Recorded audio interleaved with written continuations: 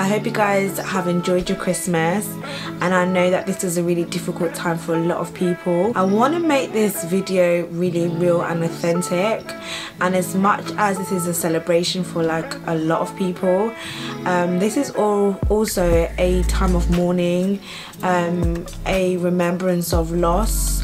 For a lot of people, this is the first time celebrating Christmas without their loved ones. This is the first time celebrating Christmas in mourning, in pain, and for a lot of people, Christmas will never be the same again. There will come a time when that will pass. There will come a time when your mourning will pass. There will come a time when that sadness that you feel will pass, that heartbreak that you feel will pass, that time that you feel like robbed away your joy, robbed away your time of celebration, that will pass. And it can happen to anybody. Anybody can be robbed of such a time as this. Like, anybody can be robbed of such a joyous time and joyous celebration. There's a lot of things that the enemy has tried to take away. There's a lot of things that the enemy has tried to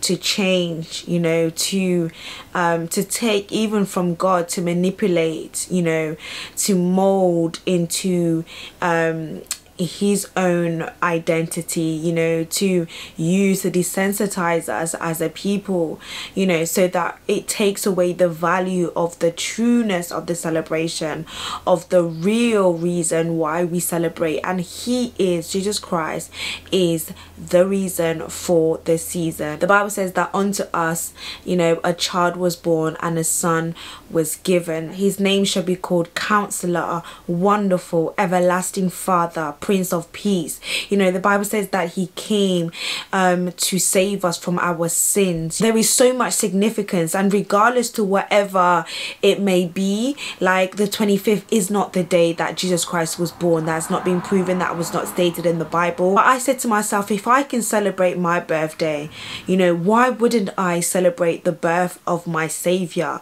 the birth of the one who came to take away my sins?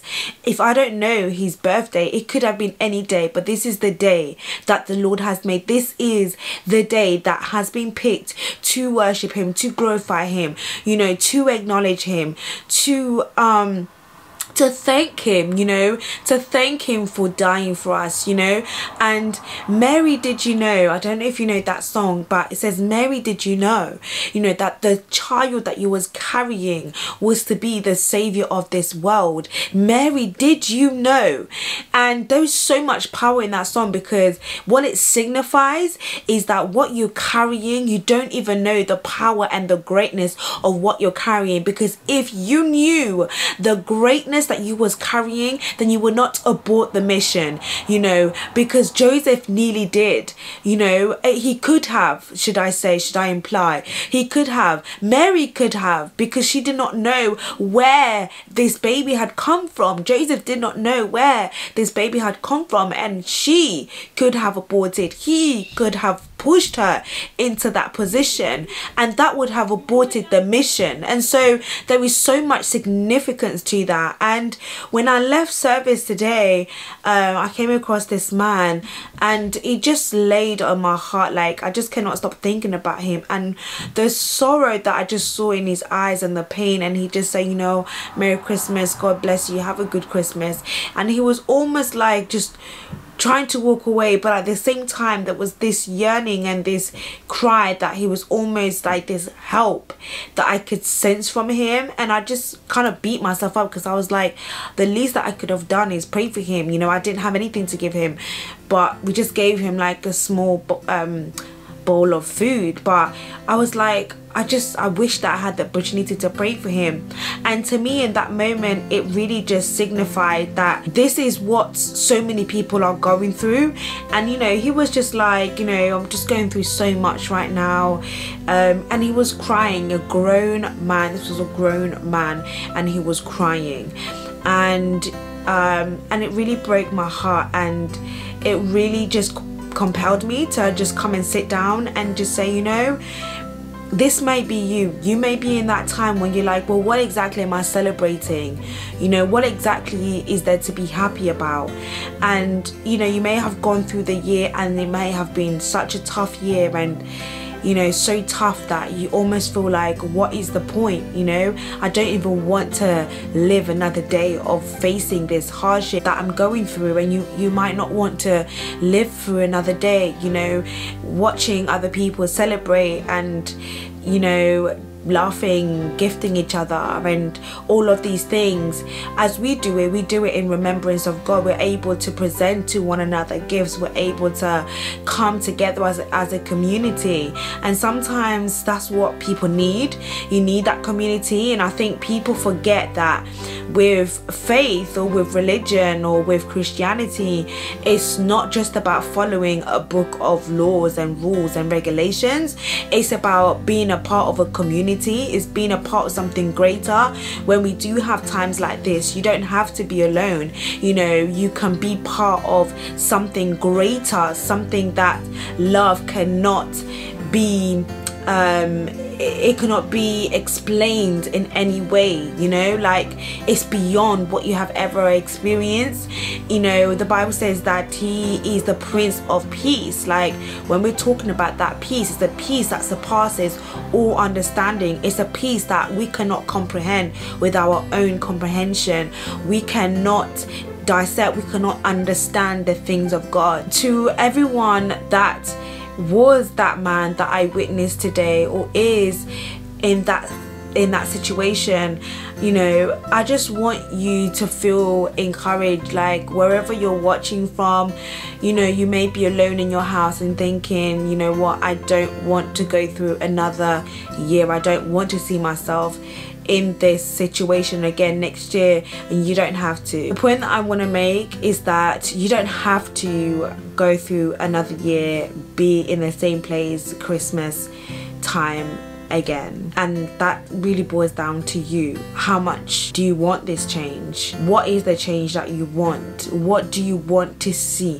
What do you want to see in your life? What is it that you are so unhappy about? What is it that is making you feel so sad? And what can you do to make it better? Because a lot of the time there are things that we can do to make it better. For those who are spending Christmas for the very first time without their loved ones, they may have passed this year. Some may be sick. You're not able to visit them. You're not able to see them. I just want to say that my prayers are with you, and there isn't any words that can console you. There isn't any words that can comfort you. But you know what? I believe that God is a great comforter, and in him there is comfort, there is peace, there is healing. And that healing will take time, but if you just open yourself up every day, that healing will come. I just want to say you're not alone, you know. And it's very, very tough. It's very tough, you know. I think a lot of people are putting up brave faces, but God is with us, and God is with you, and he will forevermore be with you. So yeah guys, I just wanted to you know, release this quick message. Like, Jesus is the reason for the season, and that's facts. He was born, Mary had a little lamb. The Lamb of God who takes away the sins of the world is our Lord Jesus Christ, and we celebrate Christmas to remember him, to thank him, to worship him. There is nothing that you can do like to make God love you more, or to even love you less. Like, God remains the same. Like, he is the same. Like, he does not change. You know, he doesn't, his appearance, his outlook to you doesn't change. It doesn't change because you are good today and you are bad tomorrow, because your good in itself is like filthy rags to him. So what you think you're good is like nothing to him. That's what a lot of people, they judge themselves, they measure themselves by their own goodness. They've done something good. Oh, I fed the poor today. So to you now, you think that you are good worthy, but to God, he's like, no, that's your filthy rag. you know. And so there's nothing that you can do for God to love you more. God loves you regardless, because he is love. Like, he is the embodiment of love. He is not a feeling, he is the definition. Does that make sense? He is the embodiment, he is the definition of love. He loved us so much that he gave his only begotten son, that whosoever believes in him will not perish but have everlasting life with him, you know. And that is the gift of God to us. And what is our requirement? What is the requirement from us? Is to give our lives a living sacrifice. It's a daily thing to give over ourselves to him and say, God, I want to know you more. I want to have this relationship with you. Oh, you are the everlasting Father.